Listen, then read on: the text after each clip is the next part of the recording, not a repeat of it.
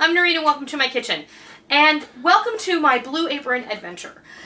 We received a Blue Apron box, which you should have already seen the unboxing of that. I was very impressed with the way it was packaged and all of that. You can see that in that video. I'll link that below and you can go take a look at it. But tonight, the Blue Apron box contains enough for 3 separate meals for 2 people. Well, we're a family of 4, so our Blue Apron adventure is Mom's going to cook all 3 of them and we're all going to eat it for dinner, and we're all going to do separate videos of each dish so you can see them, and then we're going to do taste tests of each thing while we eat our supper. So join me as we do that, and I hope you enjoy.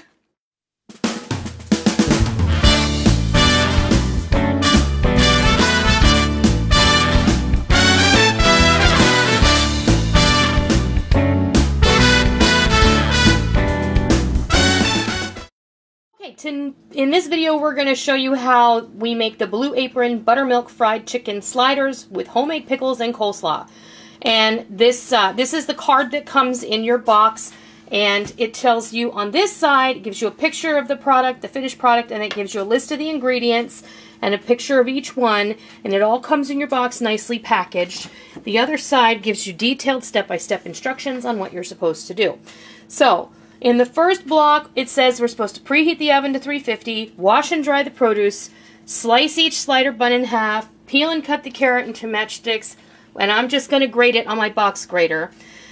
And then you're supposed to peel and smash a clove of garlic, thinly slice the cucumber, I've done that, and the green cabbage, and I'll do that in a minute, and cut each chicken breast into thirds. Well, I kind of jumped around a little.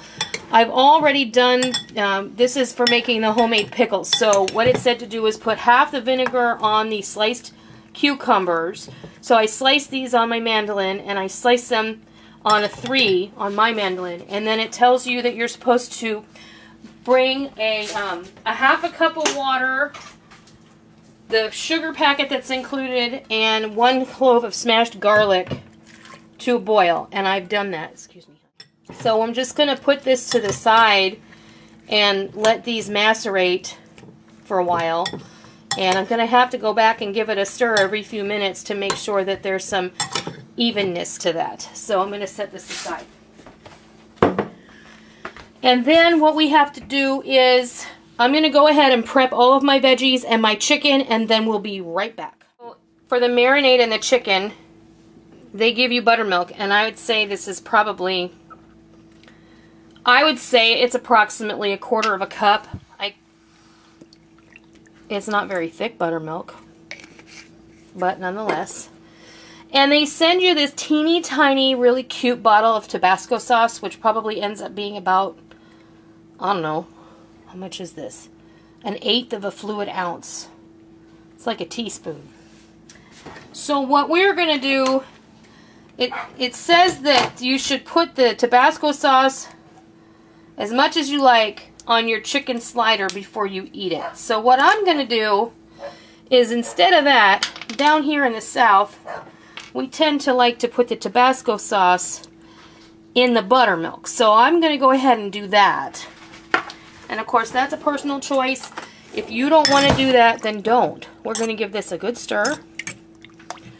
And we're just going to set this aside for a few minutes while I go prep the veggies. And then we'll be back and we'll make our slaw and we'll bread our chicken and we'll move on. Okay, I got my cabbage and my carrot all shredded up, and I have it in this nice bowl. This is my holder bowl. Now it says you're supposed to mix that, the remaining vinegar, the mayonnaise, and these are, this is a 1/4 cup portion cup, because I keep these on hand all the time. And you're supposed to add this slaw spice blend. So we'll put that in there. There appears to be some celery seed and other spices in there. So then all we have to do is set this aside, and it's gonna, all these flavors are gonna marry, and I'm gonna give it a real quick taste.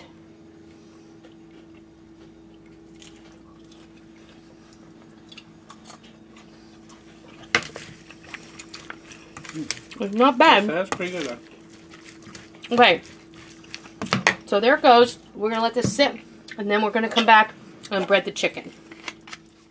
Okay, now it's time to bread the chicken. So it says to take it out, let it drip off, put it in the panko and coat it well, and then transfer it to another plate. Alright, so that's that. And not very much marinade left either. I mean, that's just right. They do a great job with their portioning. Alright, I'm just putting the chicken here in my cast iron skillet. And we're going to cook it until it's brown on one side. Then we're going to flip it over and we're going to cook it till it's done. It shouldn't take more than a few minutes on each side. This chicken is nice and thin. And when it's ready to come out, we'll be back and I'll show you what it looks like. Okay, my chicken's come out of the pan. We're going to go ahead and build our sliders and we're going to make our plate and we're going to check it out. So we'll be right back. And this is the buttermilk fried chicken sliders. And I have placed them on toasted buns with the homemade pickles, which are very tasty, and this homemade slaw that has this special seasoning in it. I feel like there's dill and celery seed in there. It's very nice. Okay, then the next thing we're going to talk about is this chicken sandwich, and we have them with these homemade pickles on here, and they're a little bit like bread and butter pickle. Rick and I decided we were going to put this slaw right on our sandwich, and I like it quite a bit. In fact, I think the shrimp one is my favorite, but this one is second. It's tasty. However, I wish the chicken were more flavorful. And girls, what did you think of the chicken sandwiches, Molly? Yeah, I thought it was bland.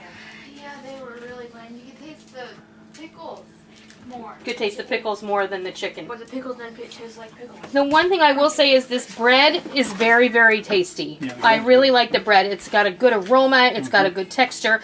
When I put it in the oven, it toasted on the outside, but it's nice and soft on the inside. So that is a plus, and I like that very much. This is my review of the Blue Apron box, and I hope that you take it for what it's worth, and I hope that it was informative, and I hope you learned something. I hope you go to Blue Apron and you check them out. And until next time, I'll see you. Thank you for joining me in my kitchen today. I hope you liked what you watched today, and I hope that you try it, and I hope that you love it. If you like what you saw, please consider hitting the thumbs up button and giving me a positive rating.